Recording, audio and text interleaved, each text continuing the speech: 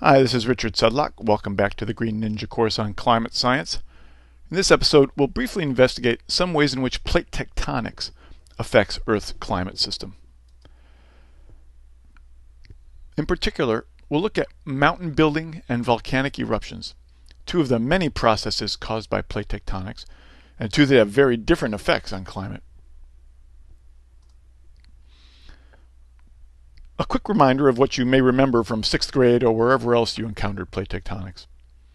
The upper 20 to 100 kilometers of the Earth is broken into thin, curved slabs of rock called plates that move slowly with respect to one another. This map shows the boundaries of those plates as red lines. At divergent plate boundaries, which you can see in the cartoon on the lower right, plates move away from one another to produce spreading ridges in the oceans. At transform boundaries, like the one in the left-hand block diagram, plates slide past one another, as they do in California. Where plates move towards one another, we find convergent boundaries, and this is where most of the world's volcanic eruptions, major earthquakes, and chief climate influences happen. Here are important ways in which plate tectonics affects climate. Lateral, or sideways, movements of plates determine the position of land masses in ocean basins. This directly controls ocean and air circulation. Vertical movement of Earth's surface, especially at convergent boundaries, also affects the circulation patterns of air and ocean. Volcanic eruptions, mostly at convergent boundaries, have immediate, strong, but temporary impacts on regional or global climate. Let's look at some examples. The positions of the continents and ocean basins on Earth's surface dictate the circulation patterns of the oceans that we looked at in the last episode, and to a lesser extent, of the atmosphere also. The roughly oval circulation patterns of the ocean waters exist because of the north to south layout of the continents. Imagine how different things might look if all the continental mass of North America was south of the equator next to North America, for example. Even very small changes in the positions of the continents could produce very significant climate changes. This is a reconstruction of the geography of the Western Hemisphere about 20 million years ago. The Americas are a bit closer to Europe and Africa, but there's another key geographic feature that differs from modern geography. Do you see it? There's no Isthmus of Panama. How might climate have been affected by the absence of that isthmus 20 million years ago? Well, prior to construction of the isthmus, Pacific waters flowed east through the Central American Seaway and mixed with waters of the Atlantic, thereby balancing the salinity of the world's oceans. But by about 5 million years ago, that's abbreviated capital M, small a, million years, the seaway was so narrow that mixing had ceased. Circulation patterns of winds and oceans caused the Atlantic to become slightly saltier than the Pacific. For a while, this resulted in a warmer North Atlantic region due to the Gulf Stream and related currents. But paradoxically, the shift also triggered the growth of Arctic ice and ushered in the sequence of ice ages that affected Earth ever since, over the last several million years. The shift in ocean currents also led to the development of the MOC, the Meridional Overturning Circulation, or global conveyor belt, that we discussed in episode 13. After the Isthmus of Panama was high and dry,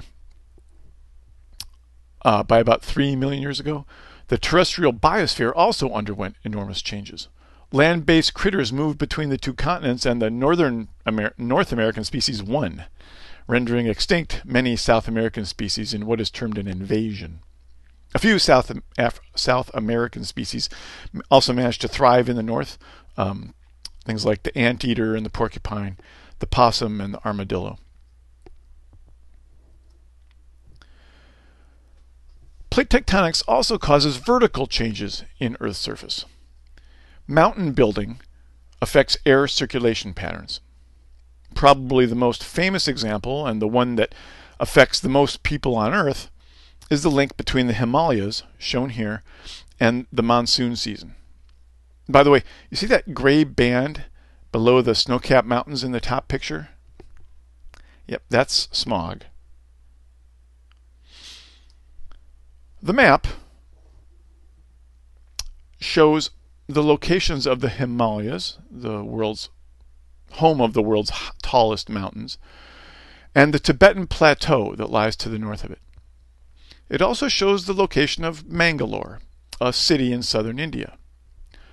The graph at the left shows that Mangalore has a nearly constant warm year-round temperature and lots of rain during the summer monsoon season. By lots, I mean 40 inches in June and another 40 inches in July. Yikes. In case you're wondering, San Jose averages about 15 inches in the year. The monsoon season isn't familiar to most Westerners, but it's a fundamental part of life in southern Asia. In the summer, moist winds blow northward off of the warm Indian Ocean. The Himalayas block these winds, forming the mother of all modern rain shadows. We talked about rain shadows in episode 11. The moisture is squeezed out of the air over southern Asia, producing lots and lots and lots of rain. Meanwhile, the Tibetan Plateau north of the Himalayas stays bone dry. Geologists estimate that the monsoon pattern began about 8 million years before the present, maybe as long ago as 20 million years ago. Studies by other geologists indicate that it was during this time frame that the Himalayas and the Tibetan Plateau were uplifted. So, cause and effect. The cause was the tectonic uplift of these regions. The effect was the establishment of the monsoon. Mountain building controlling climate.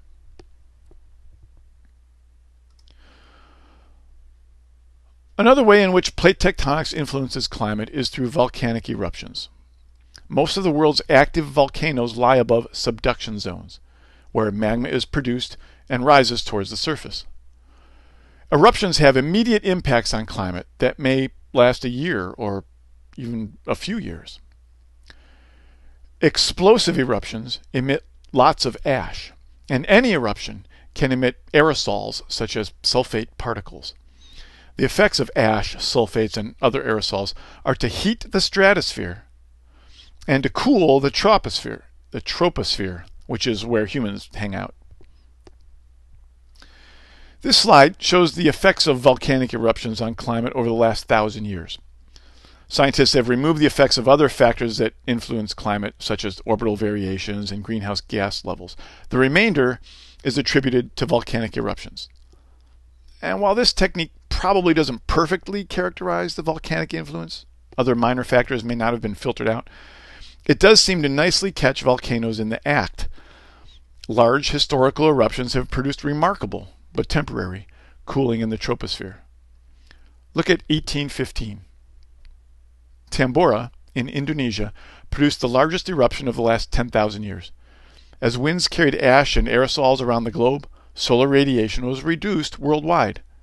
1816 was known globally as the year without a summer, and Europe and New England suffered widespread crop failures and hunger.